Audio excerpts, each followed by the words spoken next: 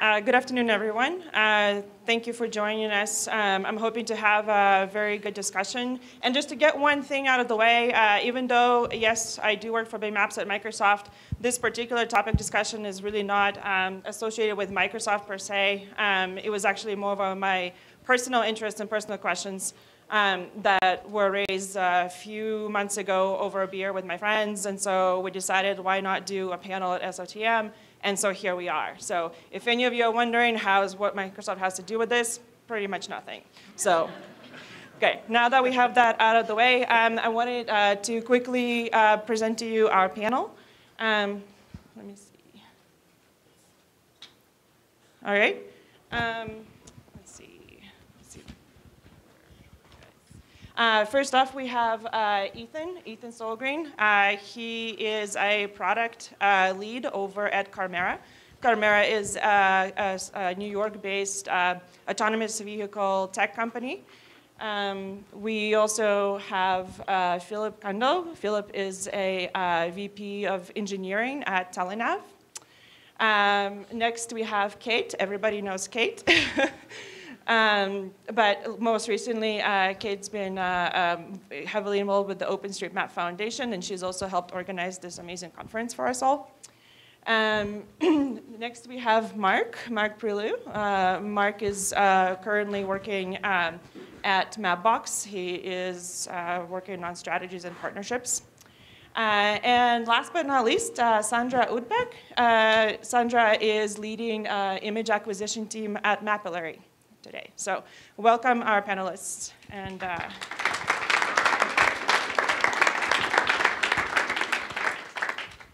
so the way that we structured this, we would like to have a somewhat open-ended discussion. We only have 30 minutes. And actually, the questions that you see on the slides behind me are kind of the immediate questions that popped into our minds when we started putting this whole panel together. And in fact, there's one very important one that's missing here at the very top. There should be a question on what is an autonomous vehicle and how does it operate. So I would like to get started on discussing exactly what is AV tech. Ethan, you work with Carmera. You guys are pretty much deep down in the trenches.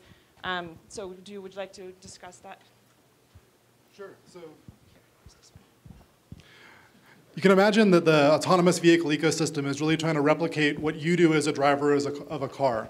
So you need to be able to have senses like LiDAR and cameras to know what's going around the vehicle. You need to have a nervous system that carries that information back to the brain. That includes something like the robotic operating system, ROS, some of you may have heard of. Then you need a core brain that is making decisions about what it's interpreting in real time and moving the tires, turning the wheels, and making the blinkers go. And then you need some sort of a memory, just like you have a memory to know where the vehicle is going. That memory is where map data comes in. And it gets used for two things. One is for localization, so being able to really highly accurately understand where the vehicle is in 3D space, down to sub 10 centimeters level of accuracy. And then the other is for path planning, where they need to figure out, well, where does this vehicle need to go? And those two data sets need to be registered to one another so that they're really accurate together, as opposed to using localization from one source and path planning from a different source.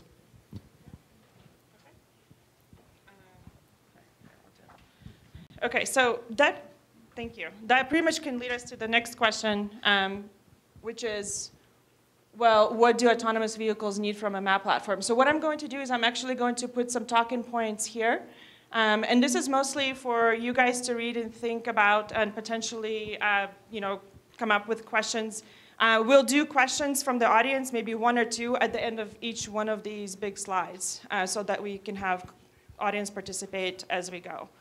So the next step is to really discuss what do autonomous vehicles need from a map platform. So do you want to get that one, Philip? Yes, absolutely. So I think there's a lot of different schools of thoughts on that, but like basically as been covered before is what do you use a map in an autonomous vehicle? Because the autonomous vehicle has all the sensors to orient itself in real time, right? I mean, like as a human being, I can put you in a car in a random place and you can orient yourself without a map. But the reality is like most autonomous vehicles right now, they still, like, their sensors have a lot of flaws. I mean, you read all of this stuff about, like, the latest Tesla crash in autopilot and so on. It's because they thought, like, that, like, I don't know, they thought, like, a truck is like a sign up above in the road, and it's not like a truck crossing the street and things like that. And the idea basically is that you use a map to cheat, because you know what to expect. When you have like an expectation of like the reality, when you say like at that point there is a crossing, then you know that if you see something, then you know that it might be a truck and not a sign. Or if you know that you have like recorded cars going on a certain road and you know that there's a panel above you, then you know most likely that's like there's supposed to be a panel and it's not a truck. So what you basically use the map for is you use it to get a 3D representation of space, to localize yourself, and to know what other fixed objects to expect, so that you know basically where can you go safely. And then basically whenever your like real-time sensors, like they can calibrate against that, you get much higher accuracy. So basically by having like a base map, you manage to get like 10x less error rates. So that's kind of the purpose of a high accurate map, to give you a real 3D representation of everything that's around you, and that tells you basically where you are, and then where you are in that space, and then where you can go. Because like the sensors like radar to tell you like objects that are really close by, they're pretty good. But like other sensors to read like all the signs and so on, they're like flawed. So I think this is why you want to have this expectation of the reality of fixed objects that don't change on a minutely basis. That's kind of the idea what you want to get from that high accurate HD map. Okay. Yeah. And then I guess the problem is that these fixed objects are not always fixed objects, that they're actually changing. The environment is changing all the time, so it needs to be a certain time of freshness to this data that we find on the map. Mm-hmm. To give a quick number to that, about 10% of the road segments change every year. 10 to 15% change on a yearly basis. So like the traditional mapping way that you drive your mapping van once a year, you would have like 10% of the map would be off, even if everything else in the mapping is perfect. So for autonomous vehicles, you need to go to real-time maps and not like static maps that are mapped once and then you forget about them. That's definitely not a good idea. That's an excellent point. Another question that a lot of folks don't immediately think about when we're trying to differentiate the map for autonomous vehicle versus a map for a human being, it's really like, are the maps that are machine readable, are they the same as a human readable map? And so, Mark, did you want to talk a little bit about that? Yeah, you know, we were talking earlier, and I was saying it's kind of unfortunate that we use the same word to describe them both, because it actually in some ways would be clearer if we called autonomous vehicle map something else. I mean, I think one of the things, you know, maps have that we're used to teaching humans, and humans take a lot of the work out of it, but there's also things that are important to humans. Street names are important to humans and things like that. Autonomous vehicles don't really care about that much. I mean, but there are other things that are very important to them, and you know, the whole localization, the accuracy, and some of those things. And so, you know, one of the things that we get into is that many people, when we talk about mapping, think that autonomous vehicle mapping is kind of a linear progression from what we've all thought of as, say, in an OSM community as a map. Mm-hmm. I don't know if it's linear or completely continuous. It's a very different thing. Right. And I think that's one of the primary things that you know, these guys have been saying. Okay, yeah. Do you guys have any additional points you want to discuss for this particular hearing? I'd say in terms of the living map, one of the other things to think about is construction events. If you think about kind of traditional standard definition maps of today, it's good enough for you as a human to just know, hey, there's a construction event on the road there. And when you get there with your eyes, you can figure out exactly where you need to go. For an autonomous vehicle, if it's driving on a virtual track down the road, it could get to that point and have no idea how to proceed and need a person to take over at that point. So having a living map that is really able to update in minutes, not even years, not even months, but detect that construction event, understand what is the new path to get around it, understand the width of that path, so if you're a big autonomous semi, you know whether you can actually fit there or not, is really important. It's not good enough to just say, oh, we're going to keep this fresh on a daily basis. It's not good enough to say we're going to keep this fresh even on an hourly basis. You need to be able to detect that event, understand how the underlying data changes, and get that change out to an autonomous vehicle in minutes so that the car can actually continue on its trip. You know, I have just a question for the panel, I mean, at some point, for all the things about driving down a block and avoiding things and whatever, there is also the point of getting from point A to point B. I mean, at some point, that navigation doesn't go away. I mean, I'd be interested in your thoughts, but I mean, that seems like almost a parallel system so there's one part which is I'm going from A to B, I'm going to go down this street, turn on that street, go on that street, but then there's another part that actually guides the path. And you guys see that as sort of a parallel system? So I definitely agree that you will have like the traditional navigation, because I mean the same way before you call your like, if you think about an autonomous car, it's basically like an Uber without the dude in front, right? If I order an Uber right now, then I want to see the route, then I like enter the destination, I want to see how much it costs me, I want to see if it understands where it goes. So this is a very traditional, like before you like call your autonomous vehicle, you will have a very traditional routing and navigation experience that you show where the car is going, how long it's going to take you. So that's like even an autonomous vehicle is not going away. That's like one point, and then I think there's a second point is that humans generally don't trust autonomous vehicles. So even if it works perfectly and it has like all this perfect 3D map, it exactly localizes you, exactly gets your construction sites. One of the key things whenever we study that, right, we have like an autonomous driving license in California. Whenever we take like people in there, is they get really freaked out because they have no idea what the machine is thinking. So one of the key things is you want to visualize what the machine is thinking. You want to say like, okay, I'm going to turn the next street to the right, and I'm seeing there's like 2 cars driving beside you, and there's a construction site in front. I'm braking now. I'm not like driving you against that wall and stuff like that. So a lot of that you need like a traditional map, right? Well, the car per se doesn't care about the street name it's turning on. The person in the car still cares about the street name that it's turning on, because it will want to have the car translate what it understands into human understandable things, even if the machine for operation wouldn't need that. So I think like you still need to have the human level map for an autonomous car to interact, because there's still going to be a human in the car even if it's not driving.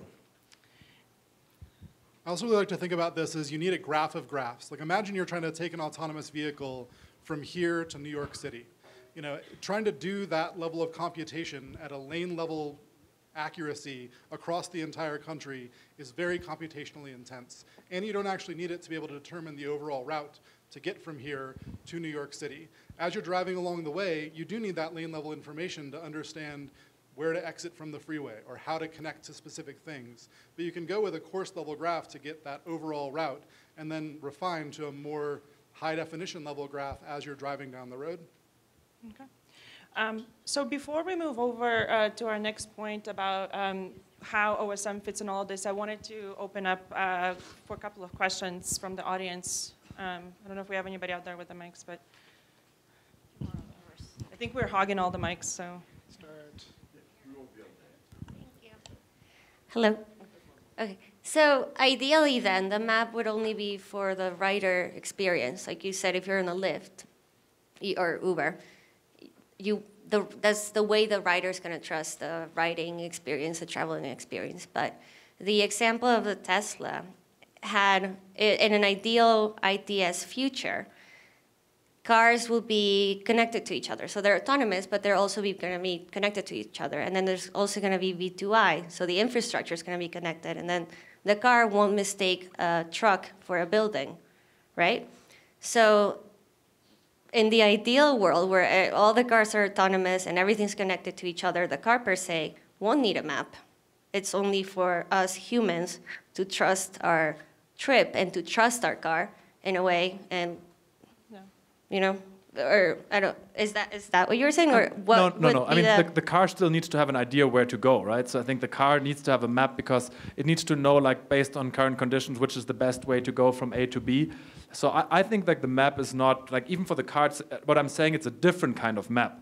The map in the car doesn't need to have things like street names. It doesn't need to have those kind of things, but it still needs to have the ability to like localize itself, to find a path that's appropriate, because like otherwise it's very, very hard if it doesn't, like if it comes to a construction site and it doesn't know what's the other options to go to my destination, if it doesn't have a route map in there, then it's very hard. So what I'm saying is like this, it's different maps for different purposes. I would think about it like right now, when you have a pedestrian navigation map and a car navigation map, they have like some intersections and some common areas, and then some areas that are very specialized. So what I would see is like there is like a common area, like let's say the street network is the common, right? Like as a person you want to have an understanding where the path of a street goes, and as a machine you want to have an understanding where the path goes.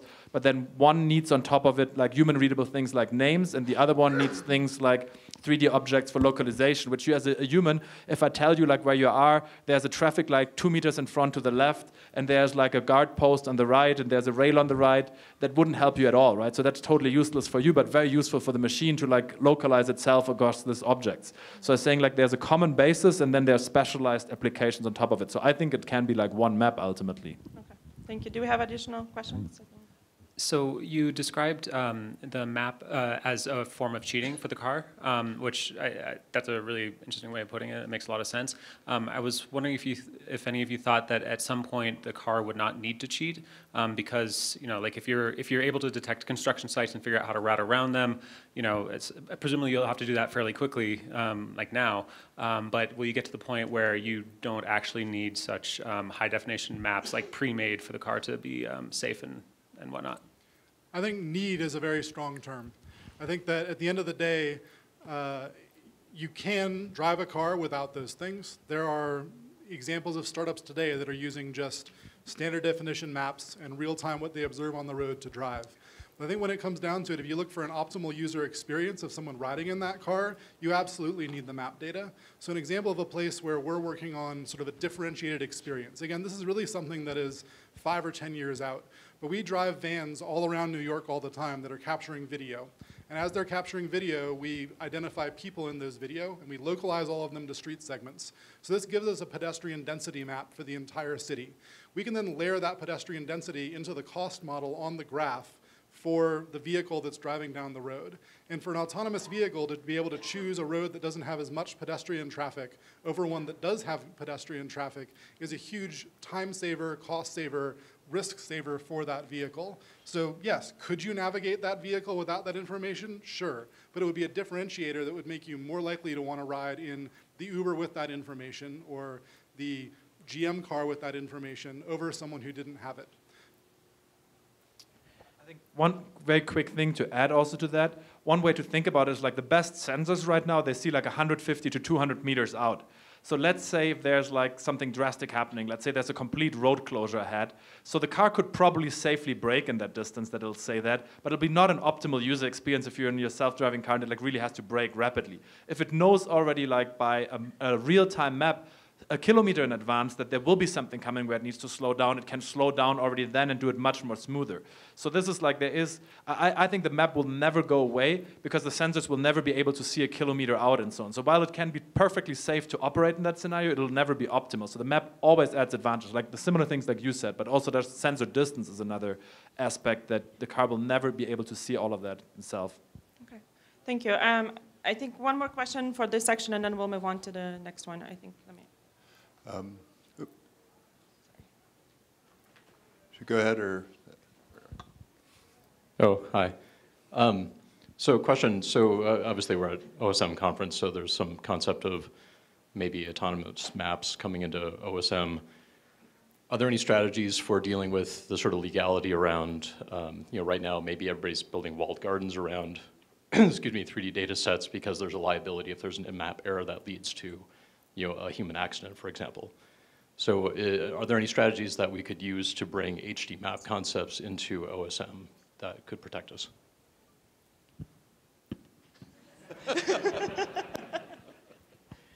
No. Come on, Mark.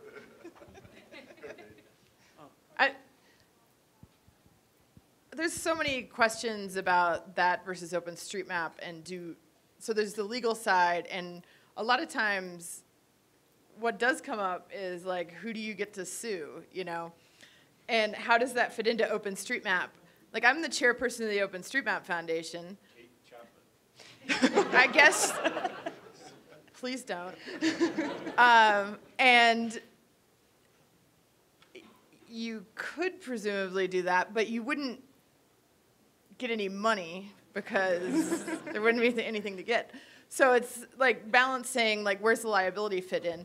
And then go away from the legal part, because I always feel like OpenStreetMap is like the legal part, and then the people, and how they interact is, what does the community want as well? So how does that all fit together? that's right. So maybe one sentence to the legal part, right? Think about that Linux is powering like fighter machines or stuff like that, like really machines that kill people. So the same as like autonomous cars. So open source technology is used in like this very legally critical environments. And typically what happens, you have a company in between, like in a Linux space, it's like an IBM, a Red Hat, that basically takes that liability to make it like bulletproof, to have like quality processes in between. So typically would have somebody to take the open source project, harden it, and then like take the liability that like that nobody sues Kate, which we want to avoid. Yeah. First, a public service announcement. Whoever has their mic, could you give it back? The other question, I think it goes to the slide back here, is we sort of looked at this as sort of, if you're taking the positive approach, why is OSM a good model for autonomous vehicles? And one of the things that's being hotly debated is data sharing, because right now you have a lot of companies that are collecting and using and developing data in silos. So like this group has their data and that group has their data, you know. And one of the things is, just from a safety perspective, the better the data, the safer, you know, people are going to be, and that's a huge issue. And so one of the questions that's sort of floating around is, what about the concept of sharing data? And we were talking earlier that, you know, I've heard a concept where cities that want to become autonomous vehicle hubs, because autonomous vehicles will probably happen in municipal hubs, will offer incentives and whatnot, but they may also require that people share data so that the overall product becomes a safer thing. Now, we were talking, that has technical issues and it has political issues, but there are interesting things about data sharing, I think, that carry over into autonomous vehicles. Yes, and not only for, I mean, safety is the ultimate goal here, but also for like a competitive advantage. It's really hard for one company to map the whole world and to collect this data, and it needs to be fresh. So how do you do that? Are you able to do that by yourself, or will you collaborate with other companies to do this, so you all have the same data, and then what you build on top of that is your competitive advantage? Yeah, absolutely. And I think that also begs the question, you know, if the data is shared, what does the OSM community do with that data, right? So do you guys have any comments on that? Like, how can the data that's collected by autonomous vehicles, how can it be useful for the community? What gets fed back to OSM and what doesn't? I mean, we all want the OSM to improve. And if we have data that can improve the map, why not share it then to the community to use it to actually make the map better? Yeah, so we actually partnered with Mapbox and gave a lot of our street level imagery that we run machine vision processes on to be able to do automated updates, but gave the actual raw imagery to a team of Mapbox annotators who took it and updated turn restrictions throughout New York City and got a 40% improvement of those turn restrictions in Manhattan. And so I think that's a pretty good example of where, you know, the collateral that needs to be made to be able to power autonomous vehicles can be used to be able to help OSM. But the actual machine vision technology that makes those automated updates may not be.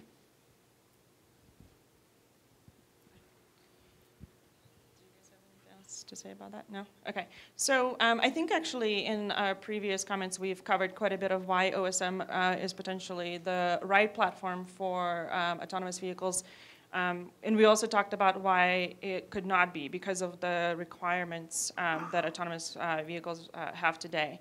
Are there any additional comments that you guys have for why OSM might not be the right map platform for autonomous vehicles? Yeah, you know, I think one of the things we were talking about is if you outline sort of what autonomous vehicles require in maps and where OSM, there are certainly some very obvious gaps there, including the fact that OSM isn't really built to do this sort of machine-based guidance thing. It's just the data types and all that are very different. Could it evolve there? Conceptually, it could. You know, I think there are a lot of gaps to that. I mean, this morning we were talking about, there was some great sessions on machine learning and the ability to use machine learning to input to the OSM thing. And as you know, there's some tension in the community about too much machine learning. How does that replace the community?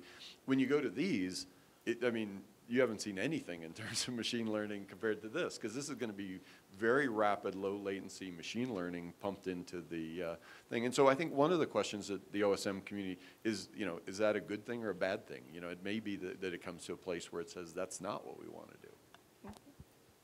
And I think the OpenStreetMap community's intersection and collaboration with technology is kind of interesting. So if you think about, there's a rule in OpenStreetMap we call the on-the-ground rule. You're supposed to be able to easily observe what you're mapping, and that's one of the intersections with the autonomous vehicles where a lot of the information needed isn't easily observable. But we think it's okay to use a GPS to observe the latitude and longitude, but that's not really human observable. You're using a machine. So how are we making the decisions of what technology is okay in our community and what is not? And you won't find one opinion there. I mean, one possible path that I see also there is that in the future you need to distinguish what is like automated generated data and what's like a layer that's there. I think like things like movement speeds on segments and so on, they might not be easily observable ground truth, but you could just add them in a separate layer and then people could choose when they download the OSM, do they want to have it including that layers or not, because those layers don't necessarily need to like change the base map. So I think like one thing that I certainly hope is that as a community we figure out how to like use this data, because I think the worst case outcome is that like for autonomous vehicles everybody's going to use proprietary data, right? Then you're like back. I mean, the progress that OSM has made, like to really make it possible to build a lot of things in the open, I think if we don't adapt the data models to like accommodate like autonomous vehicles, then we'll like take a massive step back, because right now every single autonomous company out there uses like proprietary data. And I think that's at least for me personally, that's not the way where I want this community to go and where I want like this experience to go, because I think autonomous vehicle technology is so fundamentally going to change all of our lives that we don't want it to be completely in the closed. So I think that's kind of my perspective. Okay. So I think we're getting close to running out of time here, and obviously the purpose of this panel is to start a conversation, right? We have a lot more questions than we have answers to, and we can potentially cover in 30 minutes. But what we would like for you guys to take away is some of these talking points. We want to start the conversations in smaller groups and potentially continue this in the upcoming SOTMs. So we have about a few minutes. We would like to open it for a little more questions if the audience has questions. Okay.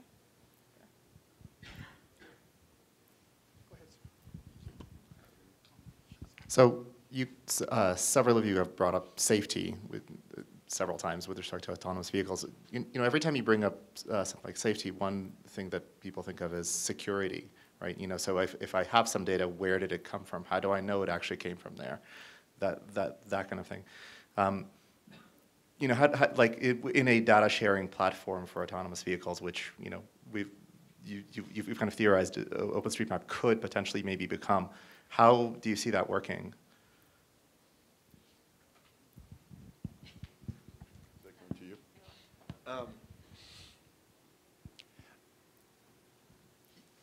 I'm not sure this is a great answer, but my impression for a lot of these technologies is people are focusing on the first things first. And there are a lot of downstream things that people may or may not have fully processed or thought of. I mean, I think right now, the number one question, and some of these people may agree or disagree, the number one question that people are working on is this whole question of localization and how do you do that using a variety of sensors. And my impression for a lot of the community, or a lot of the people working on that is like problem number 1, 2, and 3, and everything else is problem like last. And so I don't know, maybe someone else has a different opinion, but that's, my opinion is that there are many issues like that.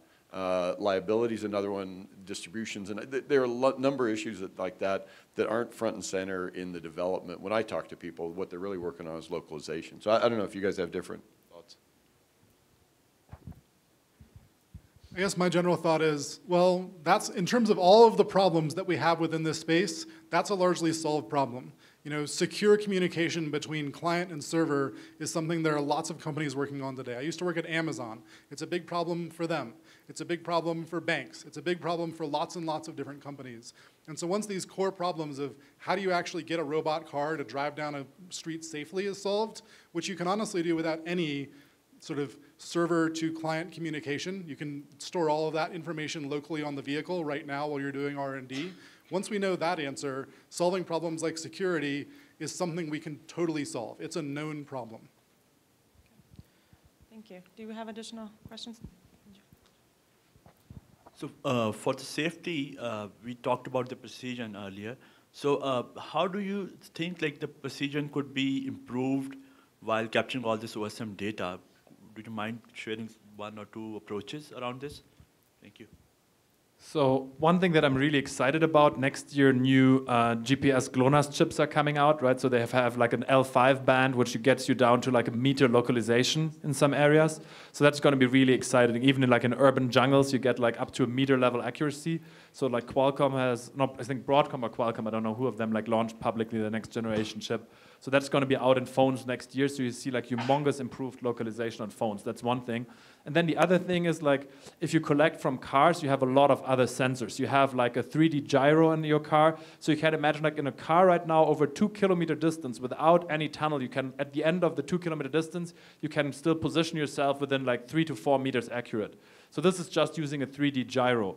So I think one of the things is like combining different sensors, combining GPS, combining a 3D gyro, combining like barometric sensors, combining steering wheel angle, speed, and so on. So you can already get like with like production quality sensors, you can get like to meter or sub-meter accuracy. And then the second part is, it doesn't really matter how accurate you're absolute as long as you're accurate relative in many cases. Because the point is like, are you on the right or on the left lane? It doesn't matter if there's this coordinate, X, Y coordinate, this or that. It matters like, do you know where you are in relative to like where you need to turn, where the building is in relation to you and so on. So that's more important than the absolute one. I just wanted to say, in terms of the gyros and those sorts of technology, even though I think they're really powerful, I think people do need to understand that they work way better in X and Y than they do in Z. There are many opportunities where I see a vehicle, you know, with a really high quality GPS and INS on it, driving around and get 2 meters level of inaccuracy in the Z dimension as it goes around a block. And that's really where using other data sources to do the localization becomes really important. Okay. We're pretty much at time now. Do we have time for one more question? No.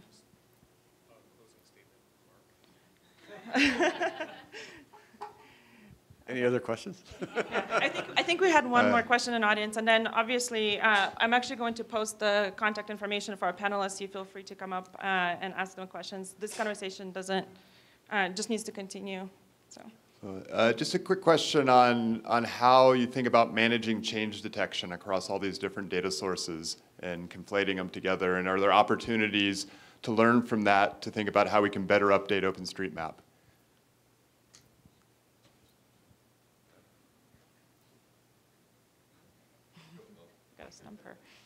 Yes, I mean, definitely, like, once you have, like, the capability to build a real-time map platform, you can feed these changes also to the OSM community.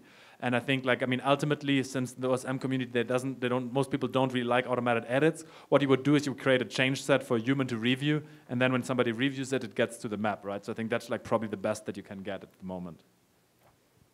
And I don't know if I would say it was accurate that most people don't like automated edits. I think it's impossible to figure out what people in OpenStreetMap actually think, because we have so many people and our methods of communicating are relatively old-fashioned. And so I think things will change as we get used to things. Like how I mentioned GPS. We're used to GPS. It's in all of our phones. And some of these other autonomous or technical tools will be less strange. So I don't know if this is closing, but I think it's an interesting question. I mean, you know, one of the things, and as I've gone to the autonomous vehicle things, there's a huge hunger in the industry for more data to do training for driving and all that. A lot of that data is visual, a lot of that data is telemetry, a lot of that data is point cloud stuff. All that stuff is a massive data, and some of it highly accurate. I mean, some of the stuff I'm seeing in computer vision around accuracy is just blows your mind. And I think you know, what we're seeing in our business is that a lot of that has a collateral benefit, as Ethan was saying, which is it directly produces information which can then either improve the accuracy of OSM or improve the feature richness of it. And so I think there's a lot of collateral benefit just from huge amounts of data collection. Okay, I think that can count as a closing statement. I want to thank our panel for a very rich conversation today. I know you guys probably have a lot of questions. Feel free to approach our panelists afterwards and continue. So give them a round of applause, please. Thanks.